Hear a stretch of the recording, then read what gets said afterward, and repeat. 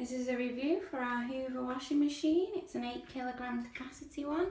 I'll just show you inside. Just open the door. Inside you can see there's a stainless steel drum. It's really big so it can fit quite a lot of washing in. In fact, I'm just about to put a wash load on. So this is a load of bedding that I'm about to put in.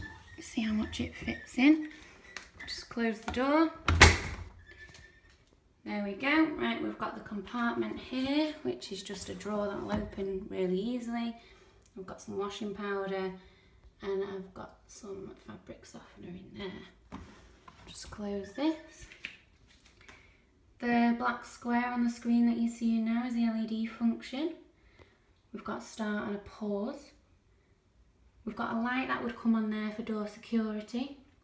When the door's ready to open, the light will go off. Spin speed, cold wash, delay start, which is really useful if you're out and about and you don't want your washing to start until you come back. Sensitive care. Here's the main dial. It's got, I think, 12 programs, including wool, half load, pre-wash, hand wash, and an anti-crease option. There's also a water control system. If I just show you here, if I just turn this dial, say to the 30 there, it's showing you the RPM, which is 1,400. The wash will take 1 hour